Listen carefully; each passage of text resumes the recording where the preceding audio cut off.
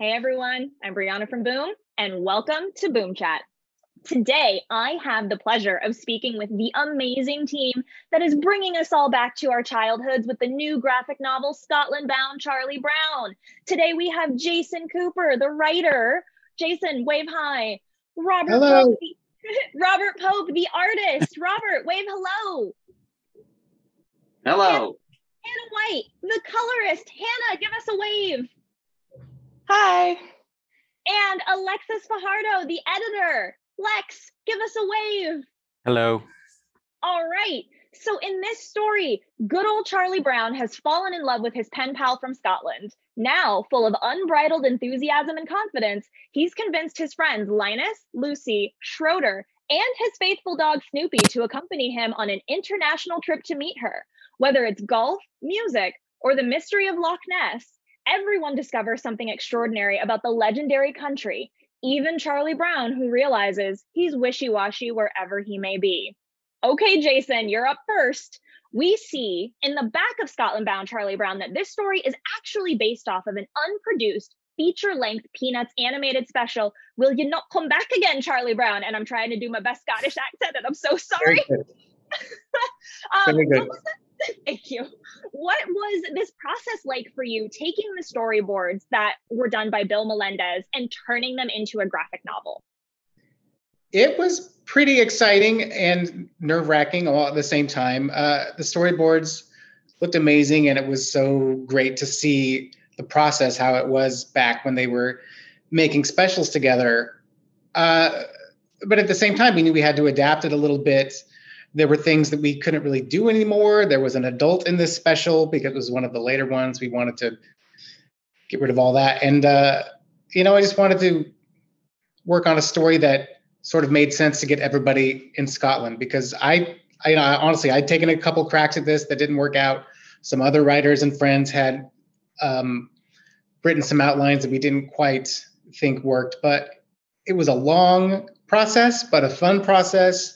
And it was something we really wanted to get right, because I think, Lex can correct me if I'm wrong, but I think the whole origin of this special came out of a trip that Sparky and Jeannie actually took to Scotland together, with sort of the impetus of the original idea for making an animated special. So we really, really wanted to get it right, especially for Jeannie. Oh, I mean, y'all really did, though. It was so wonderful, like jumping back into that world. And it was like, I wish it could have been a special. Like, I wish I could have seen that growing up, but it's so special to have this in a graphic novel format. So thank you for getting that out to us. Thank you. My next question is for Robert. Robert, these characters are so beloved and so classic. What is it like for you to get to put them back onto the page? Every time I work with the Peanuts characters, I'm exactly as nervous and terrified as I was the very first time I did a good number of years ago. And I think that's a healthy way to approach things. If I'm not scared and I'm not, for lack of a better term, if I'm not aware of how much everyone loves these characters and how important it is to represent them properly and draw them the best way I can, then I'm not doing my job right. So I'm excited and I'm terrified and my hands are shaking, but I can't imagine anything that I'd rather do. And, they're just such wonderful characters, and they've been a part of my entire life and so many people's entire lives that every once in a while it's sort of a reach over and pinch yourself moment. If I could get in a time machine and go back to the 70s and find me when I was, 10 or 11 years old and say, you'll never guess you're going to be doing this, I wouldn't have believed it, and who would? But it's just really wonderful. It's wonderful and terrifying all at the same time. I mean, if we're not a little bit afraid of something that we're doing, like, I think it means it doesn't matter to us. And I love hearing that it matters, and you're doing a great job, and we're loving everything that we're seeing. And I'm, again, so excited for everybody to get to see this. So Hannah, you're up this time. What's the process like for you getting to color the pages and help bring these lovely little characters that we all love so much to life? Coloring feels a little bit like being the person who gets to ice a cake after everyone else has done all of the complicated chemistry of it. I always want to make sure that I'm staying true to the mood of a scene, and that I'm doing justice to some of Robert's more complex backgrounds. It's a lot of color palette, putting that kind of stuff together before I even get to fill in the page. But it's a really fun process. It's so beautiful, and it's so reminiscent of the original comics, and you're doing such a wonderful job bringing them to life. And it's so great. And I just keep gushing about all of you because you're all doing such wonderful work. Lex, it's your turn for me to talk to you. How much input and influence did you have on this story as the editor?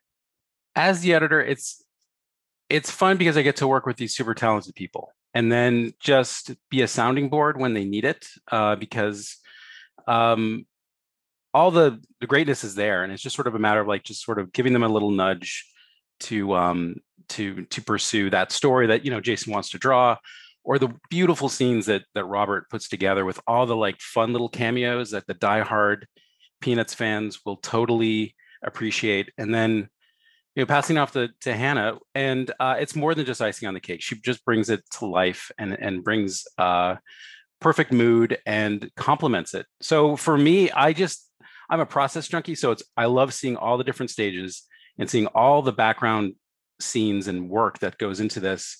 And then when it gets presented as a graphic novel and there are no spelling mistakes, then it's thumbs up for everybody. Yay, I love that. Okay, so that takes me back to Jason then. So what's it like for you getting to make this new character, Nell? She's so adorable. And also I need to know, were you imagining her Scottish accent while you were writing? It was very cool to kind of write a new character. I mean, she was there in the storyboards, but it was it was a different story, and she had a different arc. And we knew she had to be somebody that the Peanuts gang would really be drawn to. She almost serves as our tour guide, so she had to be charming and sweet, and actually kind to Charlie Brown, which is not something he's used to all the time. And hopefully somebody that people would want to see again if we get to revisit this character or more stories. So, and yes, I did imagine her accent. I'm not good at accents, but I did imagine it, and it was just really kind of funny to. And when I write, I always imagine the Peter Robbins voice of Charlie Brown. Remember from Charlie Brown Christmas? So I imagined that voice talking to a little Scottish kid. So it was fun. Oh, that's adorable, and it translates so well. And honestly, that's the voice that I imagine too when I'm reading, because you have to. Like, it's just. All right. So Robert and Hannah, that brings me back to the two of you. How much research did you both do on the Scottish landscape and Scottish culture to help inform your drawing and your colors? I'm going to say, Hannah, why don't we go first and talk about your colors first?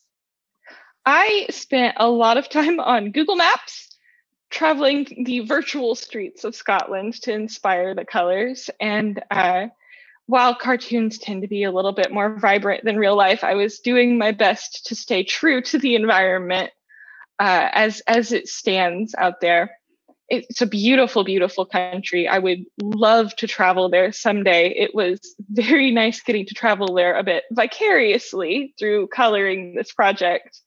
But I tried to make sure I was sticking with the feel of every important landmark we visited as much as I could. It was so cool getting to bounce around the entirety of Scotland through the eyes of the Peanuts. And so your colors were just also like the last spot that they went to with the lights and everything. Oh my, beautiful, gorgeous, gorgeous.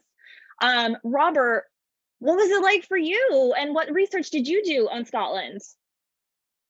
I did a lot of research. Thankfully, I live within walking distance of a travel agency. So I ran down immediately and got all the brochures that I could get.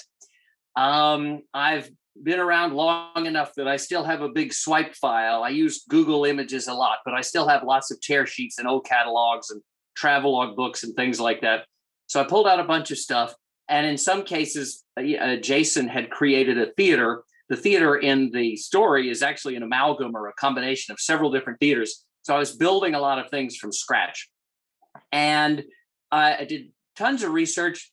and I'm sorry, I'd like to apologize publicly, Hannah, for all the detail. And you're a marathon runner to get through all of that stuff. But unfortunately, we're all tasked with making sure that everyone picks up the book and knows that they're in Scotland and it's not one of Snoopy's fantasies. So all the detail must be there. And it was a lot of fun. I've been to Europe quite a few times. My wife is from Ireland, but I've never been to Scotland. But much like Hannah, I kind of feel like I've been there now. So do I. Thank you both for letting me have this experience with the Peanuts. It's so gorgeous. Lex, that brings me back to you. You've been there from the beginning. You've seen the whole cake get baked. What's it been like for you to finally see all of these pieces come together and this story finally get told? It's a thrill. Like Jason said, this started with an unproduced storyboard that we found on our archives. And it's a story that we've circled for several years and passed off to different folks to take a crack at it. And when we were looking to do our next graphic novel with the wonderful folks at Boom, we came back around to Scotland because, as we mentioned before, it was a story that Jeannie Schultz wanted us to try and do. And so I think the reason the book sings and looks as good as it does and reads as good as it does and is because we really just did it for Jeannie. We really wanted to just make a book for her, and of course for Mr. Schultz, Sparky as we call him, and hopefully we delivered. And that's all you can do is just do your best and hope that other folks enjoy it. So it's been a real treat. And as always, being part of the Boom crew via the Schultz studio is one of the thrilling parts of this whole process. Oh, we're so glad to have you. And we're so excited that we get to help be part of this and tell this story. And I'm so excited for all of these people to pick it up. Now, final question for everybody. I'm going to go with Hannah first. Which Peanuts character is your all-time favorite? You can only pick one. Peppermint Patty. All right. Good choice. Robert, who's your favorite? You can only pick one. Linus. All right, Jason, who's your favorite? Only one. I relate the most to Charlie Brown, but I would say Pigpen is my favorite. Okay, Lex, bring us home. Who's your favorite? Snoopy. Yay! As the flying ace. Snoopy as the flying ace. Yes. Is my ultimate favorite. Oh, also all wonderful choices. I love to hear it. Oh my gosh. Jason, Robert, Hannah, Lex, thank you all so much for your time today. It's been so wonderful getting to chat with all of you about all things Peanuts in Scotland. And for those of you watching at home, be sure to pick up Scotland Bound Charlie Brown, available now wherever books are sold.